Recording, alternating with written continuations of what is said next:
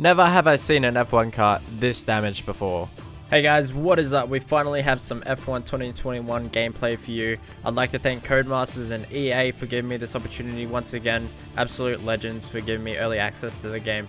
And I am here to bring you what is a new damage model from existing games previously in the Codemasters series. We now have an updated damage model, and we're going to be taking the Alpine with Alonso around Azerbaijan. And a quick thing to mention is the forecast accuracy is actually adjustable as well in this game. Now there's a whole bunch of customizability.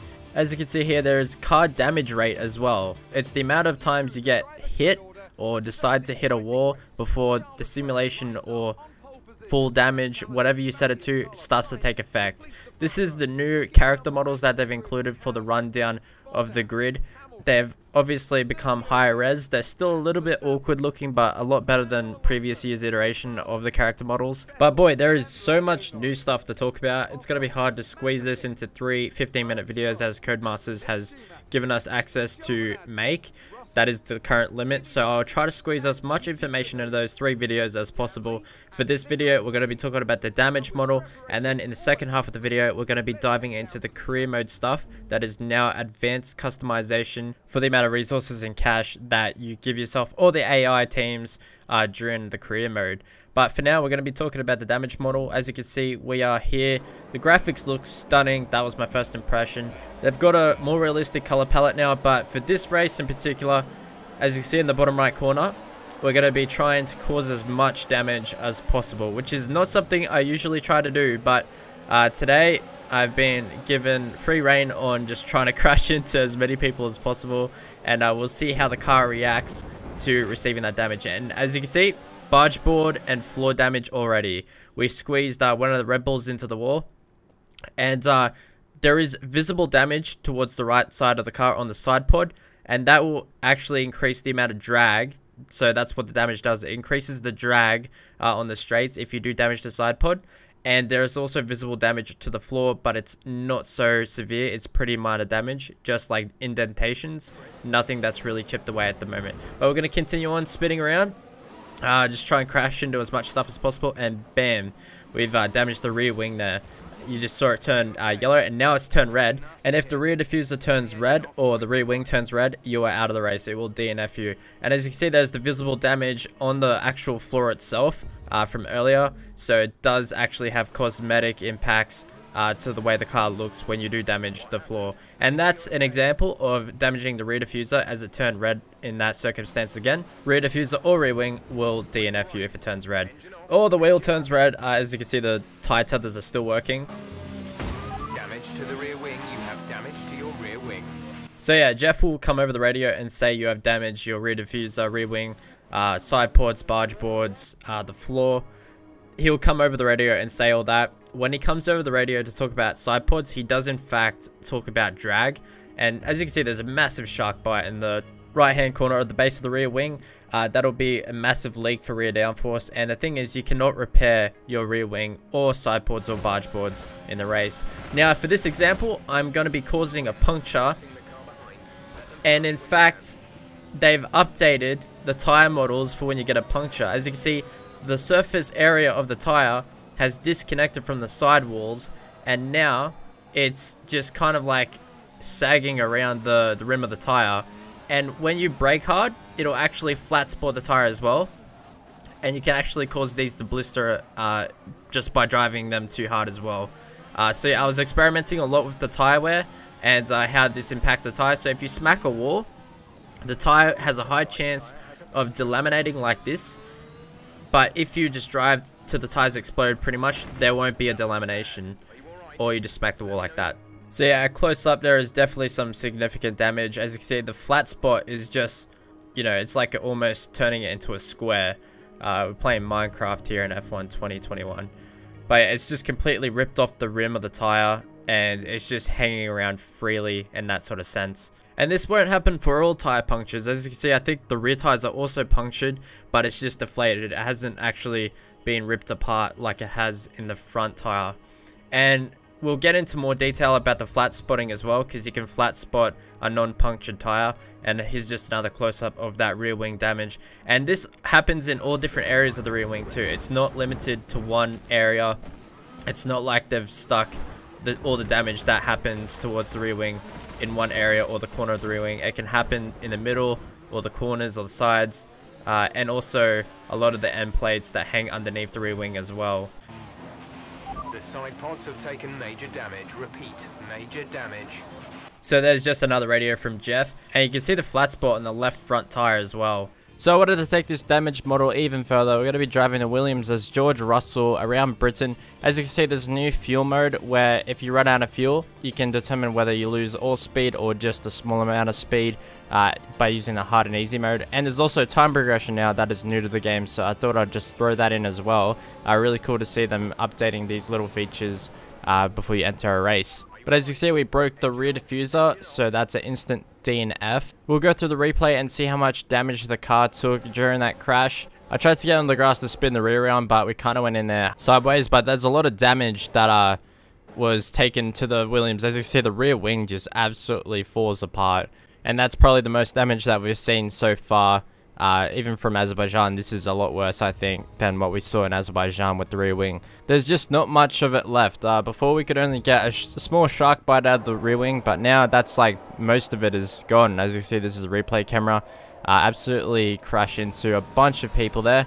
That's an instant DNF like it was on 2020 when the wheel comes off, but we'll see the damage to the left side of the side pods and the barge boards. As you see, there's massive shark bite out of the front barge board there, and the side pod, or just the whole body area, is just really decayed from that impact with another car. So there's a lot of damage you can do to that. Look at the massive chunk taken out of that barge board, and yeah, just damage all across the side of the car. This is probably the worst example I could create, was in this Ferrari. There's massive damage to the floors. That's as bad of a rear wing as I could get it. That is probably the worst that I've seen on the game so far. I could not get the rear wing any more damaged than that. And yeah, just massive amounts of damage on the barge board as well there. As you can see, that logo is pretty much ripped off almost completely. Massive amounts of floor damage. That's like barely any of it left. And yeah, just really impressive to see what they've done with the damage model this year. Now here was another team radio from Jeff that is new. Safety car has been deployed. Slow down and maintain a positive delta. There's been an incident resulting in a high level of debris on the track. Caution, the virtual safety car has just been deployed due to a buildup of debris on the track. So yeah, it appears that the amount of debris on the track can actually bring out a safety car or a virtual safety car, which is fantastic to see that Jeff actually explains whether it was a stopped car or debris on the track that has triggered the safety car.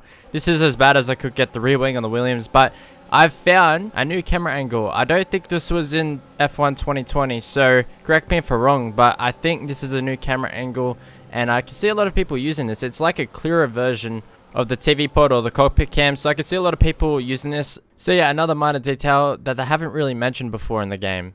But now we're going to jump into career mode. This is some of the custom settings you are now entitled to when messing around with your career mode experience. This is in the expert mode. You can switch from casual to standard to expert. And when you go into expert, you can go into career settings and actually adjust with everything that you want in a career mode itself. You can prolong your career mode by making you as a player receive less cash, less resource points, and slow down your progression so that it takes multiple seasons to go from the bottom to the top. Then you can do exactly just that, and you can even improve the amount of resources the AI get to make it even more difficult for the hardcore racers out there in our single player. If you notice, there is a new character for the person who helps you with your career mode series. This is not my team career mode, it's just career mode. I think it might be based on what team you select to race for, but there are multiple characters that help you with their R&D development. I haven't seen Carl from last year. He was in the game to help you with development.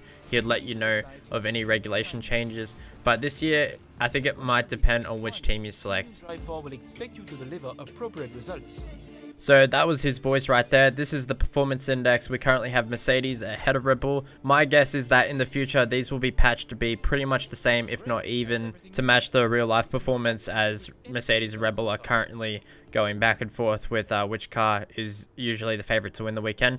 This is the new aero chassis powertrain durability. menu that you have for R&D.